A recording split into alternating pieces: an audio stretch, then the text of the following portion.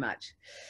So it is absolutely my pleasure to introduce our first speaker tonight, and that is Rebecca, and she created Plastic Free July, which is so exciting that there's been someone who's been out there doing all this work, and it's been going for years. So I'll just give you a quick rundown on Rebecca. So in 2011, Rebecca and a small team in local government in Western Australia created Plastic Free July, the challenge, which has since grown to a global movement, inspiring over 2.5 million participants in 177 countries to reduce single-use plastic. Gives me the shivers. It's fantastic. Rebecca has participated in plastic pollution research expeditions in Queensland, the Coco Islands and North Atlantic Ocean. She's explored innovative solutions to plastic waste worldwide during a Churchill Fellowship. She is now the Executive Director of the Plastic Free Foundation, a not-for-profit with the vision of a world without plastic waste. Wow, like that's a huge little lead into you, Rebecca.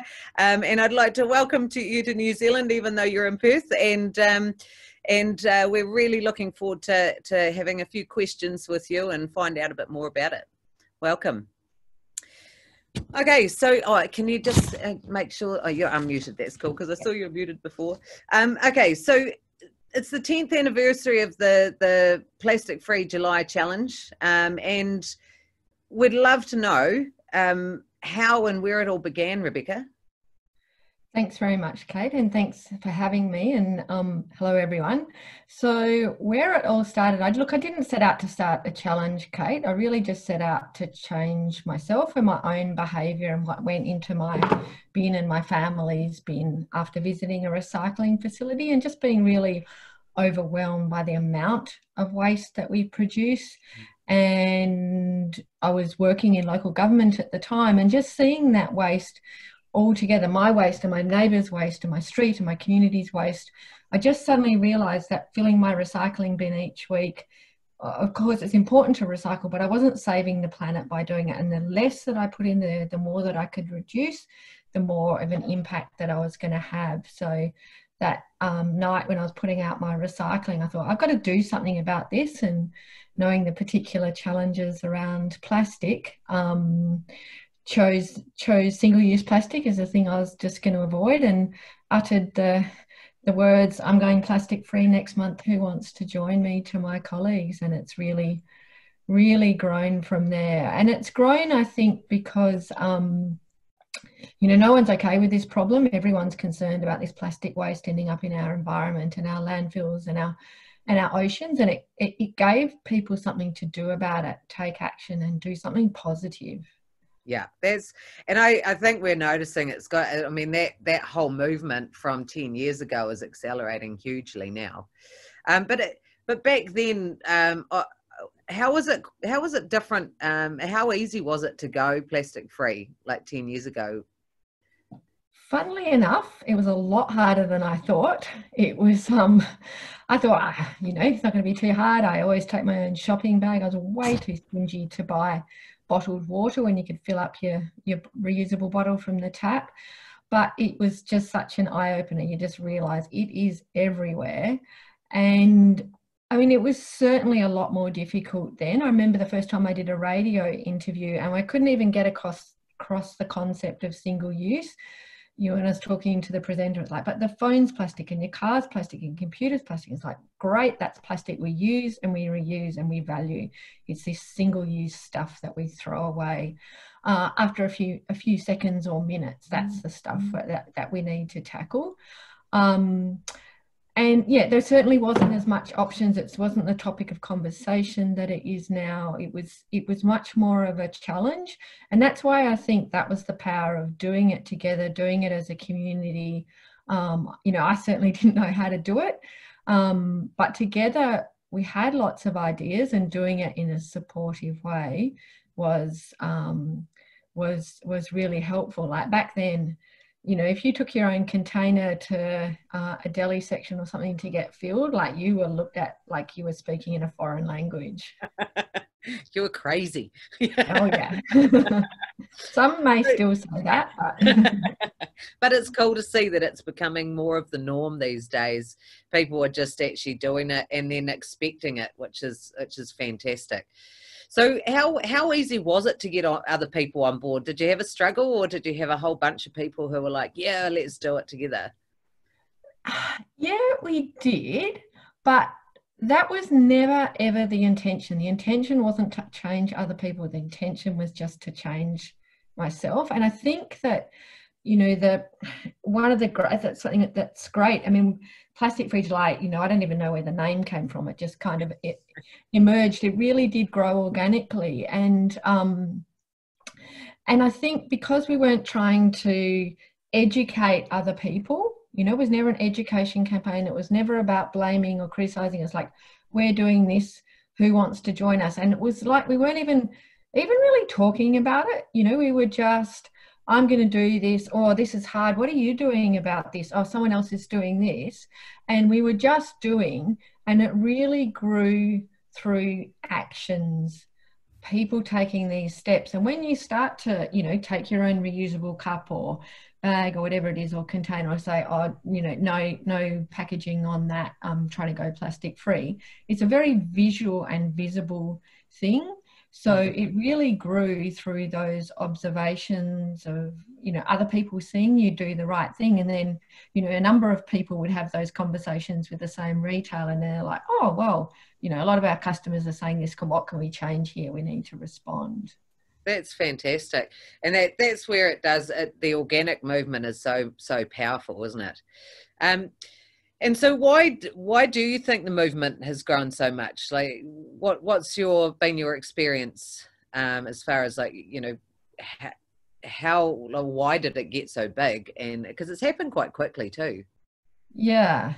Look, I kind of wish I knew. I wish I had a bird's eye view of how this campaign grew from, you know, it was 40 people in Perth back to our estimates last year. We're actually 250 million. And I think it's because people are concerned about this issue, and they've made changes in their own lives, you know, which hasn't always been easy, but they felt good about it. They felt good about not having so much plastic in their bin, about purchasing more fresh local produce, about buying things from scratch, about connecting with their community. And they've wanted to share that with others. They notice the plastic, unnecessary plastic, and the things that they've learned. So then they've taken it, you know, parents have taken it into their kids' schools. People have set up different groups within their communities, boomerang bags and different initiatives. They've taken stuff into their workplace. We've never been hard and fast about any of the rules about this. It's just about do what you can where you are with your circumstances. And then the sharing and the storytelling has been a really important part of it. You know, I've learned lots from talking to people in Raglan, talking to people from Wanaka, sharing what they've done. And then another community group in Vancouver Island would go, that's a fantastic idea. Yeah, we're going to do that too. And I really think that there's that grassroots action that comes from this this moment in time where all of these communities and people that are concerned about this issue have come together, and it's I always say it's kind of got a life force of its own.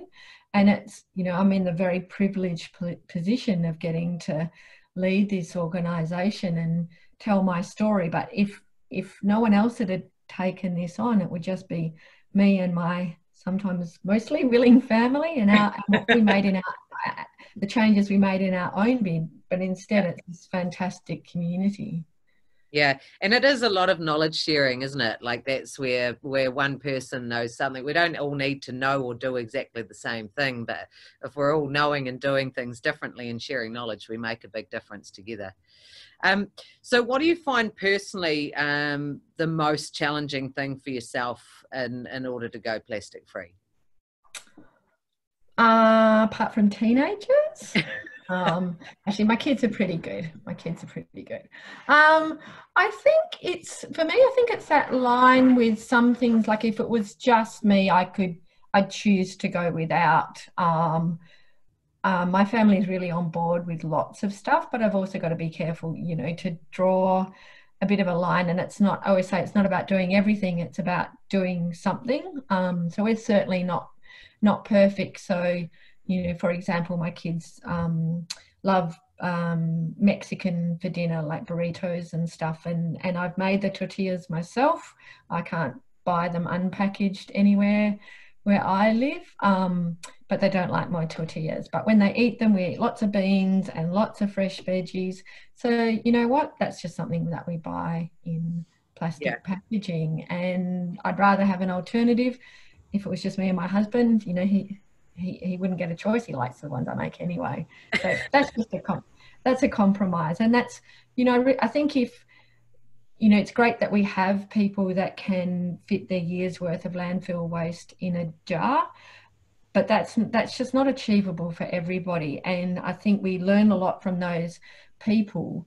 Whereas I think the Plastic Free Life, it's an entry point into this journey. You know, we really encourage everyone to do just one or two things. And I think if everyone does that, and we start, say, reduce our waste by 5%, which is the average of our participants, that is where you start to make a massive, so if you get 100,000, a million, 100 million people to do that, that's when it starts to create an impact on the system.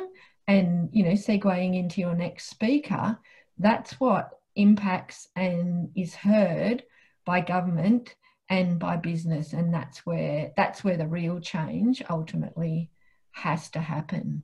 Yeah.